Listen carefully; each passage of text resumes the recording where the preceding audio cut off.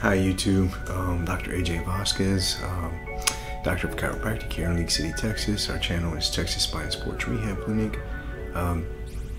Just so you guys know, today's topic is going to be over 5 questions you should be asking after you've been in a car wreck.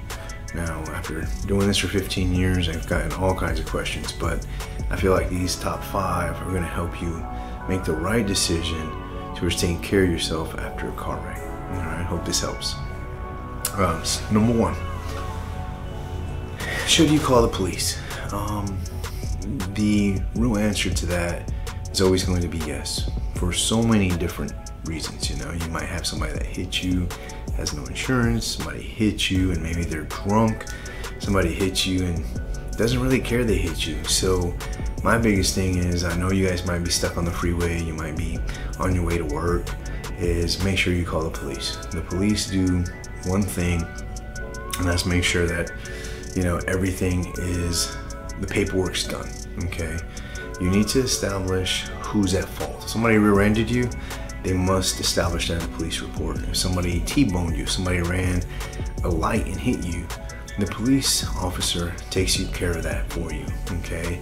If you guys just switch insurances and, you know, call the insurance adjuster that day or the next day, it's his word or her word against yours, okay? And yeah, sometimes it's hard to lie depending on what the damage to the vehicle is, but the reality is everything's easier with a police report, okay? Number 2, will the other person's insurance pick up your bills? And the answer, first and foremost, is yes, they will. However, there must be fault established. Their insurance must say, hey, it's our fault, we accept liability. If they do not do that, okay, what that does is it lets them fight your insurance company or you or anybody in this case, okay? And of course, the first time you call them, they'll act like everything's okay, and then they're gonna start to stall you, okay? I tell patients that, you know, making sure that that police report and that their follow-up treatment are important to establishing what's going on. The good thing is their insurance company, especially in the state of Texas, okay, should be covering. Now, there are limitations to policies, but for the most part, they should be covering the bills. Number 3, will my ER bill be covered? Again, that goes back to, you know, was fault established, you know, somebody hit you.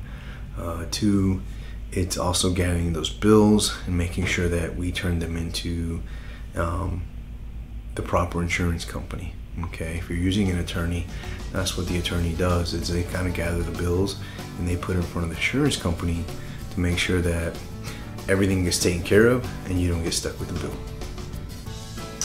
Number 4, who is going to pay my rental?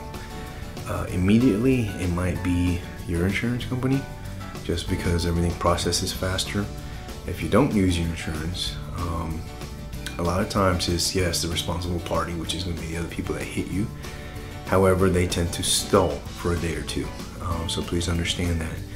2, I was going to say, is that sometimes you need a long-term rental, right? There was a lot of damage to your car and so forth. The attorney helps you kind of establish that long-term rental. That way those things get taken care of. What I tell everybody is, obviously you need a vehicle to get around, whether it's getting groceries, you know, groceries for the day or for the week, or getting kids picked up or going to work. You know, once you feel a little better and you're ready to go back to work, you need something, some form of transportation. And then my last one, number 5. What is the difference between using your own insurance and then using an attorney to help you with your medical care? One, I'm going to tell you this: whenever we see a patient that's been hit in a car wreck and we establish that they need care, most of the time, whether they're doing physical therapy, chiropractic care, or any kind of physical medicine, they're going to be responsible for coming in multiple times a week. As you guys know, if you have a $30 or $40 or $50 copays, which we're seeing a lot of now, that's going to get pretty expensive by week 1, week 2, okay? Another reason I would say is tough to use your insurance is because if you need a CT scan, an MRI, multiple MRIs. Sometimes when you have somebody that has real bad neck pain, back pain, knee pain, you're looking at 3 MRIs already. Who has, you know, the money to go say, okay, well, let me pay for everything. You know what I'm saying? Thank you for watching our channel. I hope you enjoyed this segment and continue to watch for more tips and education. Please hit the like button below and see you next time.